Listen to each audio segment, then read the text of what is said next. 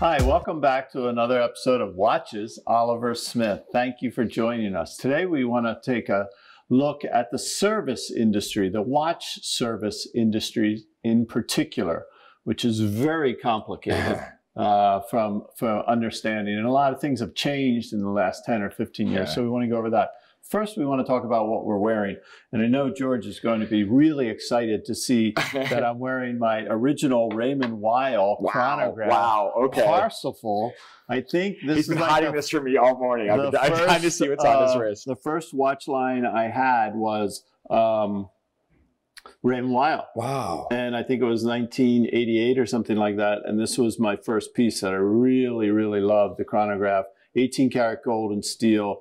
And it hasn't seen the light of day for about 10 years because I've had so many other fun things to wear. Absolutely. What it's about hard. you? What do you I've got this old thing. I have Patek Philippe's stainless steel Nautilus. And this one is the annual calendar version. It's out of our pre-owned collection, so it is for sale. If it's something you think you're interested in, please give me a call. Yeah, thank you very much. Well, many of you have worked with our outstanding watchmaker, Mr. Benjamin Lamb, in our store. Ben's been here for a while, and he's got quite a following. Yeah. But we really wanted to talk about what it takes to repair a watch. Yeah. So let's say your watch gets some moisture in it. You're on a vacation and you see some moisture underneath. So you have to bring it into the watchmaker to have it worked on. So that process is more complicated than most people think. Absolutely. It's funny. I cannot tell you how many times somebody will bring the watch in and they haven't done it before. So we'll give them a call in a couple of weeks with the estimate and the time frames. And it is jaw-dropping on how expensive it can be, but really how much time it takes. Generally speaking, we quote 8 weeks to fix a watch. Right. That's just, and that's not a specific brand. That is the watch industry in general. Yeah. And we kind of wanted to go into why that is. So you can when you take the back off of the watch, you can see where some of the problems lie in the watch. But you can't fix a watch like you can your car, where you take out the alternator and you put in a new alternator.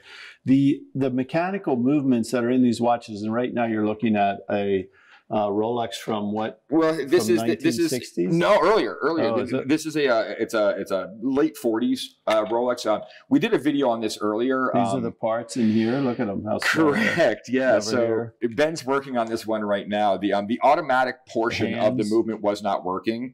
So to do this properly, you completely take the watch apart. Right. I mean, you've got case back. You have dial, you have the date wheel that's behind the dial, the hands from the front, the movement, the base plate, all the other plates, the screws, and then the winding mechanism, all taken apart, cleaned. In this particular instance, too, these parts are no longer available. Not even remotely. So Ben has to make a part for a piece. Correct. Like yeah, we try to source. You try to go OEM when you can.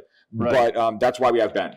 Ben is fully capable and more than qualified to make a cog or a wheel or a pinion. It's actually amazing to watch him do it. So why would you send a watch back to the manufacturer and not have Ben? It's easy. Ben is more than qualified. He is our ace in the hole. I couldn't do half my job without him, but he's one man. So, George, tell us a little bit why one watch would go to Ben and maybe another watch like this. This is a Breitling you're seeing here, and then this is a Rolex here. And the Breitling is more of a new timepiece. But look at all these parts. But even then, if something is new and modern, generally speaking, we're going to send out to manufacturer. You get the warranty, you get everything you want in a modern watch. And they still supply the parts. Correct. Right? And Ben is one man. He's highly sought after, but he's going to do this stuff like I could never send that Rolex back to Rolex. Right. They don't have parts. They're not going to do it right. So Ben's more of maybe a restoration guy. Gotcha. He's got that skill level. Right. That we really appreciate, but we're not going to have him do most of the modern stuff. Right. There's no need. So we have to see the watch. It comes in. Correct. John, our service manager, takes a look at it. Yep. He decides, he shows it to Ben. Correct. They decide where Ben makes the final assessment, whether he's going to do it here or send it out. And more often than not, it just makes sense to send it out because of the warranties and such.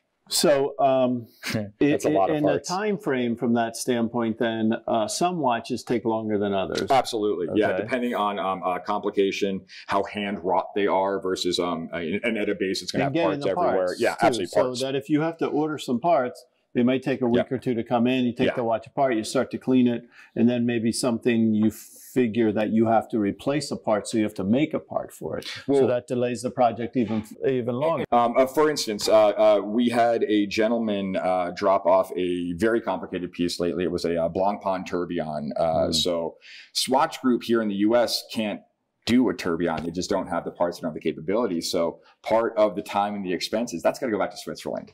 It's basically got to go back to the guy who built it originally. There are some schools, though, now in the United States, and some of them financed by the Swiss companies. Absolutely, I know, to bring on more watchmakers. So as a field, it's a great field to get into because watches have gotten so expensively important to everybody, you know, from that standpoint. And overall, they're just lacking qualified people to handle the amount of timepieces that are out there. You're absolutely right. I mean, there's more in Switzerland, obviously. Like a lot of these companies will subsidize your schooling. You have to work for them for a little while, but they'll take care of you. They really want to get the right people out there doing this. Right. It would be a great career field for somebody that really likes to work. Absolutely.